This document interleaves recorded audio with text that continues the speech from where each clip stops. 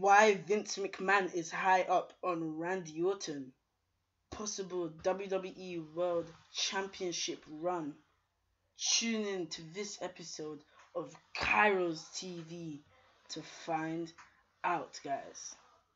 This is Cairo here with some WWE news and rumors on Randy Orton, the Apex Predator, the Viper, the former 12-time world champion and the youngest ever WWE champion.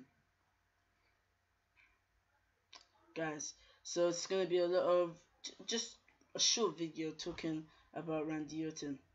This has been the case for some time, but Vince McMahon is said to be really high up on Randy Orton right now.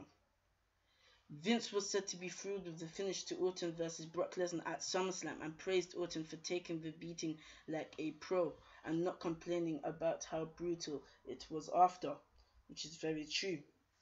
Vince came up with the finish as he wanted to protect Orton and not have him get pinned. Well, guys, trust me, that worked. Randy Orton did not get pinned. That really worked.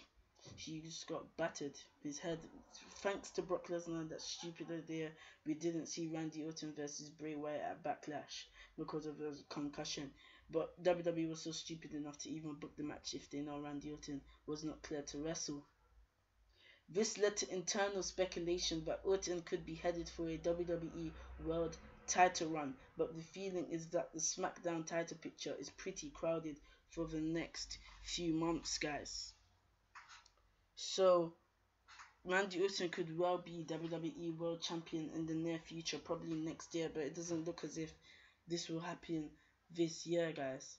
It says the title picture is pretty crowded for the next few months, but he is heading for the WWE World title picture, so I think we should see Randy Orton fight for the World Championship. Imagine Randy Orton versus AJ Styles. What a match that would be, guys. And I would love to see Randy Orton versus Dolph Ziggler again in just some way on SmackDown Live, guys. So that's it for this video. Thank you for watching. Make sure to share, like, comment and subscribe.